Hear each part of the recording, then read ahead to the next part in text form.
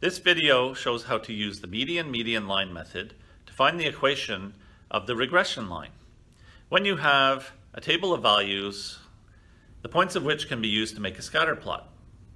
The first thing you need to do is make sure that your table of values has the points arranged in increasing orders of x. Smallest x's at the beginning, largest x's at the end. The y's will just stay with their x's, so they won't necessarily be in increasing order.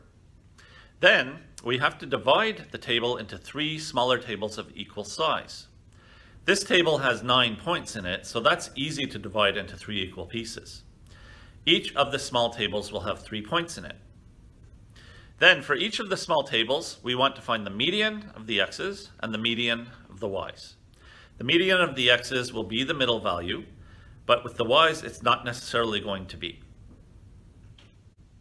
The median of the x's in this first small table is the 5. For the y's, the values are 8, 12, and 11. The median is really the 11, not the 12. So the medians of the x's in the 3 tables are 5, 11, and 17. And the medians of the y's are 11, 16, and 21. We need these values for this procedure. The next thing to do is to take those medians of x's and medians of y's and arrange them into coordinate pairs. So we have 3 points. The 2 outer points are the ones that I use for my next step, which is to do the slope formula. Doing the slope formula, I end up with a slope of 5/6.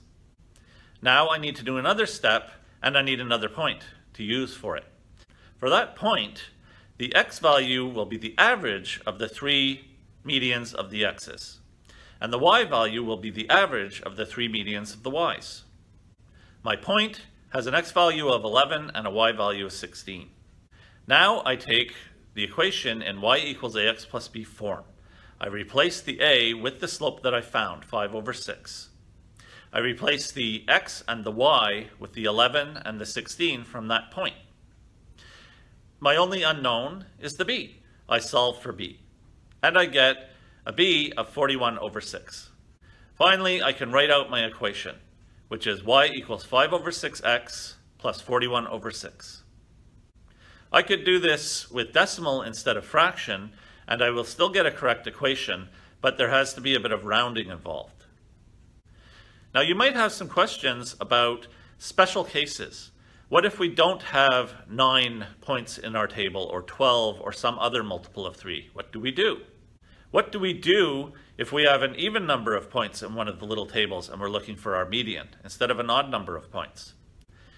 These questions will be answered in another video called Special Cases when using the median line method.